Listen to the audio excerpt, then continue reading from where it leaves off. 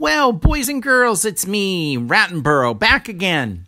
Today, we're going to talk about a group of animals that you already know a little something about based on your own personal experience. Hilda Hippo is one of these, and I am one of these. Remember our mnemonic? All my best friends represent vertebrates? Yes, the letter M in the word my stands for mammals. And guess what? You are mammals too. Who can name some characteristics of mammals? In what ways are you like Hilda and me? What keen observations you make? Yep, we are warm-blooded vertebrates with hair. I think you could help me teach this lesson. Let's begin with the name of the group, mammals. It comes from the Latin word mammalia. The word mammalia refers to a group of animals who possess mammary glands. Mammary glands are milk-producing organs belonging to female mammals. When female mammals give birth, they secrete a nourishing substance, milk, to feed their young. That is one of the primary characteristics of mammals. We feed our young milk. That's right. Rats drink mother's milk, hippopotami drink mother's milk, and so do humans. The mother's milk has all the nourishment that a baby needs. Mammals have backbones.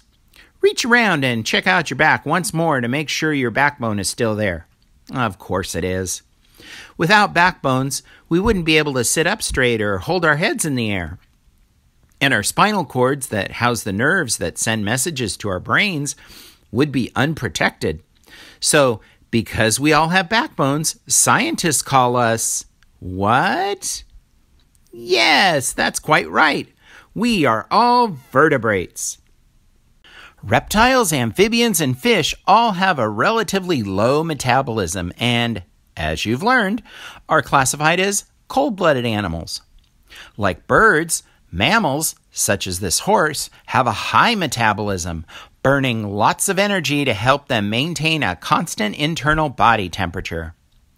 What's the term that taxonomists use to classify mammals in terms of body temperature? Yeah, we're all warm-blooded. One of you was right when you said that mammals are covered in hair or fur. Some of us are hairier than others. Hilda Hippo and other hippopotamuses don't look so hairy, do they? But you might remember that they do have a little bit of hair around their mouths and on the tips of their ears and tails. Let's take a look at a few of our furrier friends. Here's one of my favorite mammals.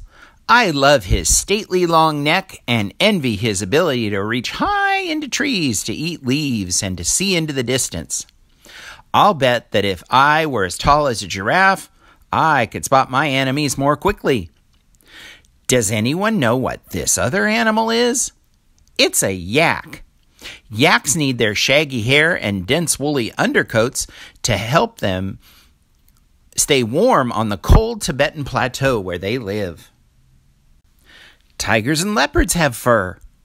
Look at this Bengal tiger and this beautiful snow leopard of Central Asia.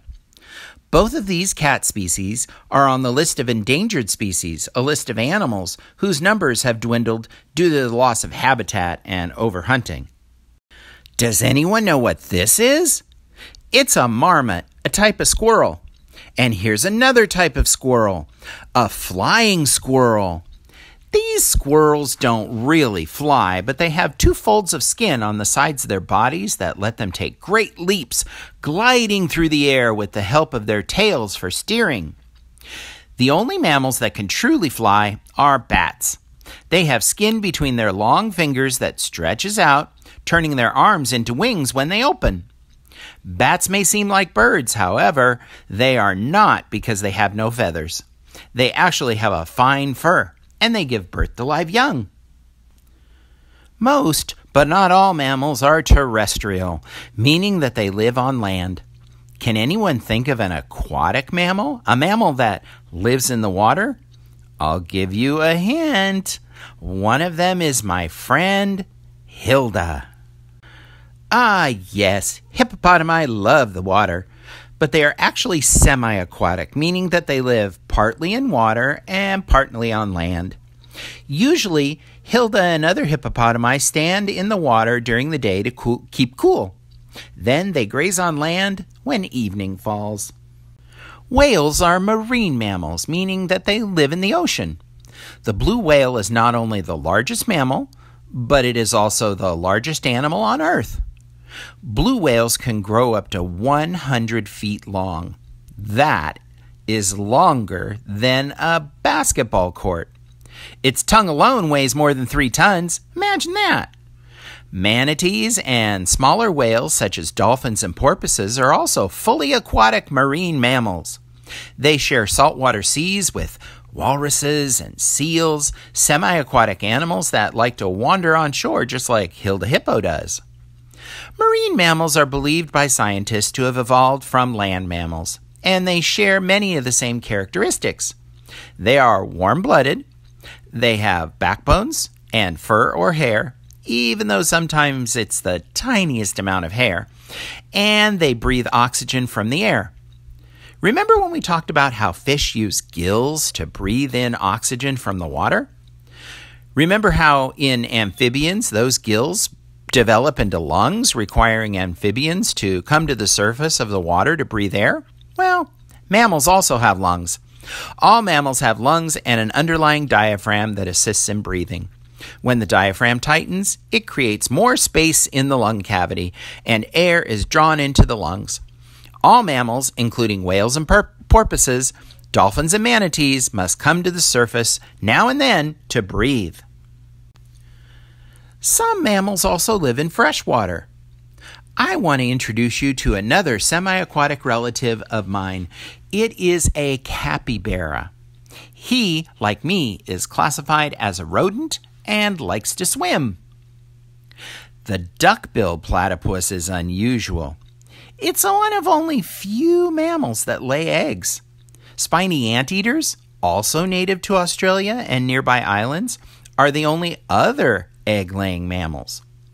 All other mammals are live-bearing, which means they give birth to live young.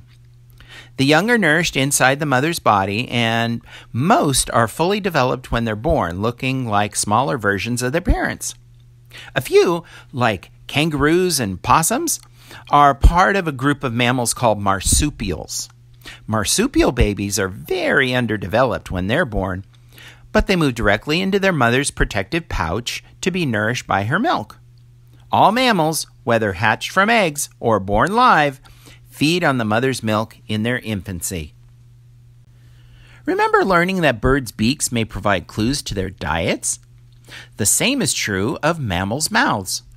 Wide mouths and sharp-pointed teeth suggest that these mammals may be carnivores. Wolves, whales, and bats are all carnivores. Herbivores are more likely to have long jaws, long tongues, and flat teeth. Deer, sheep, and pandas are all herbivores. Omnivorous mammals include bears, possums, chipmunks, and mice.